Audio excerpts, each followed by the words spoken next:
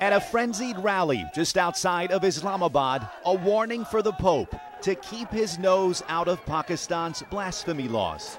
When you challenge our respect, when you challenge Rasulullah sallallahu alaihi wasallam, and will take the revenge of the disrespect of the Prophet sallallahu alaihi wasallam, doesn't matter whoever does it. Thousands attended the protest that came days after the Vatican called for Pakistan to repeal its controversial blasphemy laws that say whoever defiles the name of the Prophet Muhammad shall be punished by death or imprisoned for life. The laws came under sharp focus when this man, Mumtaz Qadri, murdered a liberal Pakistani politician who dared to criticize the laws. Hardline religious groups have praised the killer, calling him a hero. Here, the killer's picture adorned a banner alongside the cleric who allegedly inspired him.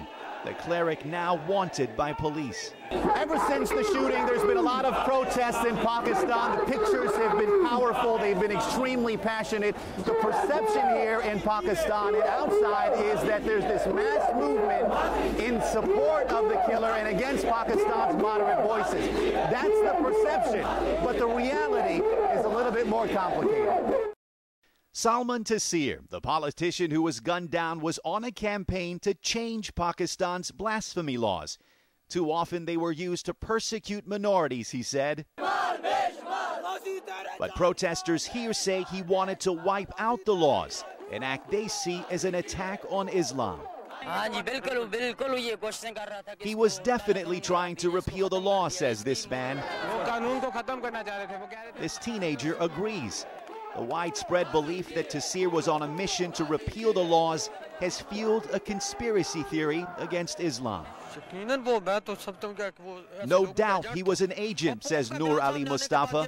After the Pope's statement, it is clear where he was getting orders from. He has been forced to get into that position. For the killer's lawyer, even criticizing Pakistan's blasphemy laws is an attack on Islam, punishable by death. The law will stand there that anyone who is disrespectful to Rasulullah sallallahu alaihi wasallam, in law, there is a punishment to that. It will remain there, and we will protect it. The assassin's lawyer says his client should be set free because he was compelled to defend his faith. For now, Qadri remains behind bars, viewed by thousands of supporters who believe he killed an enemy of Islam, not a politician who simply wanted to improve a law. Reza Sayah, CNN, Rawalpindi.